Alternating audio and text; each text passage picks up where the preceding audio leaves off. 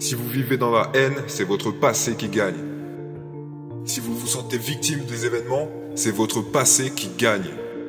Vous devez vous concentrer sur la construction de votre avenir et vous devez commencer dès maintenant.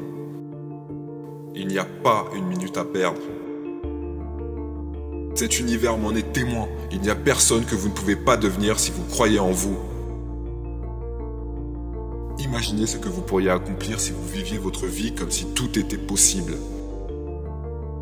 Comme si les miracles n'étaient pas réservés qu'aux autres. Si vous voulez vivre une vie réussie et épanouissante, ne vous laissez jamais contrôler par une de ces choses. Votre passé, les opinions et jugements des autres, vos croyances limitantes, vos relations, l'argent. Ces 5 choses ont malheureusement pris le contrôle des hommes depuis bien longtemps. Nous avons tous comme responsabilité de changer cela. Pour nous, pour notre entourage, pour un monde meilleur.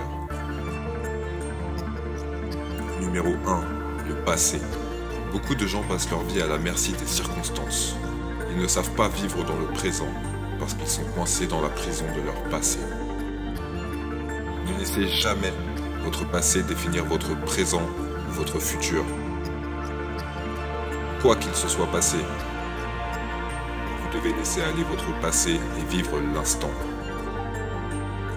Laissez les questionnements, les doutes et la douleur de votre passé derrière vous. Qu'ils soient injustes, qu'ils soient cruels, durs, quelle que soit votre histoire.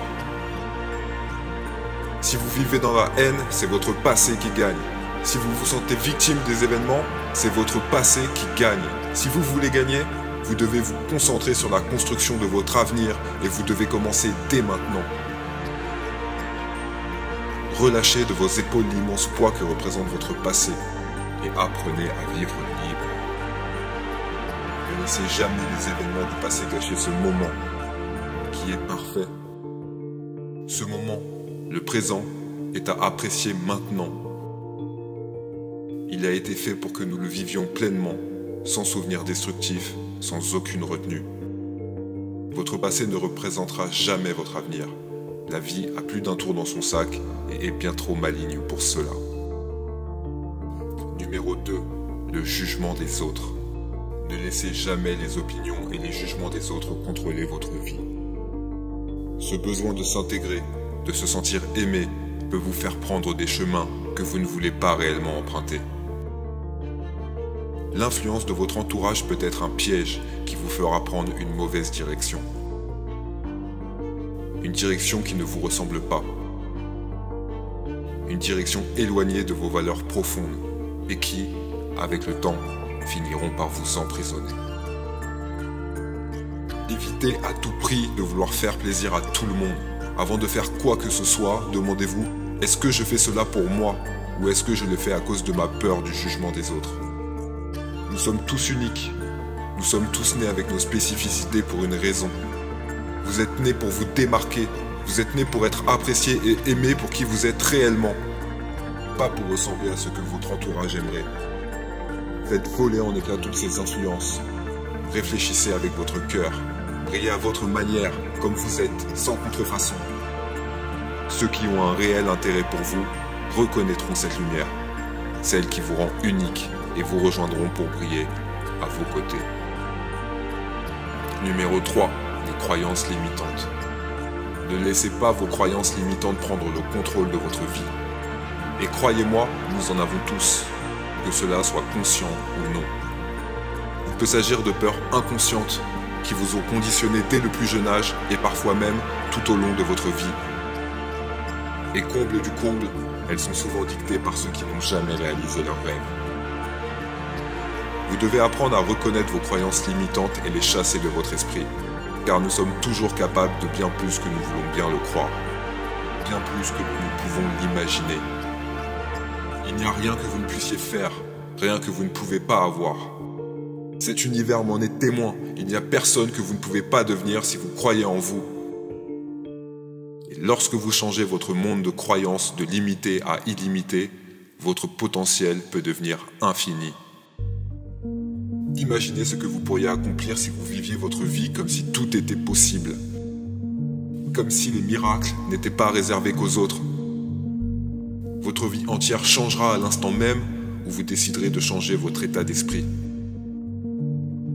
L'instant où vous déciderez de tout prendre comme un cadeau. Lorsque vous déciderez de voir chaque circonstance et chaque défi comme une bénédiction plutôt que comme une malédiction. Quand vous devenez conscient du fait que tout ce qui vous entoure n'est pas là par hasard, que tout est à sa place et que combattre ce qui est insensé. Numéro 4. Vos relations. Nous abordons ici un sujet délicat.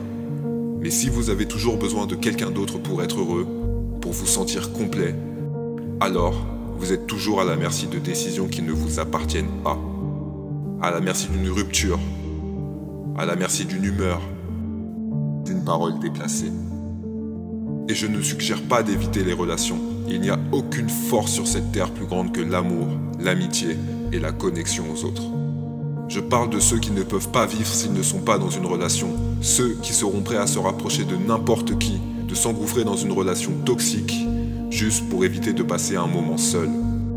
Vous devez faire preuve de discernement. Vous devez développer suffisamment de force mentale pour arriver au point où vous n'avez pas besoin des autres pour vous rendre heureux. La paix et l'harmonie viennent de l'intérieur et non pas d'une relation extérieure, même si elle peut y participer. Numéro 5. L'argent. Qu'est-ce qui contrôle la majorité des humains sur cette terre? Oui, nous parlons bien de l'argent. Cela ne signifie pas que l'argent est une mauvaise chose. Cela ne signifie pas que vous ne devriez pas vouloir l'abondance et le succès financier. Ça signifie que vous ne pouvez pas vous permettre de prendre vos décisions uniquement basées sur l'argent. Il existe des valeurs bien plus importantes que celle de devenir riche. Si vous prenez vos décisions uniquement sur le facteur de combien d'argent est impliqué, vous avez pris la mauvaise décision. Par contre, lorsque vous suivez votre cœur et que vous dirigez votre intention sur le fait de servir les autres, de donner votre meilleur aux autres à chaque instant, lorsque vous suivez votre intuition la plus profonde, alors l'opulence viendra sous diverses formes, que ce soit en billets, en rire, en joie ou en harmonie. Et ces bonheurs viendront vous surprendre dans des moments impromptus, dans des endroits que vous n'aviez même pas imaginés. Ce sont ces petits bonheurs qui vous rempliront le cœur. Ce sont ces petits bonheurs que vous devez rechercher jusqu'à la fin de votre vie. Lorsque vous ne serez plus contrôlé par ces 5 choses, alors vous serez en capacité de vivre la vie que vous voulez vivre, une vie libre de tout contrôle.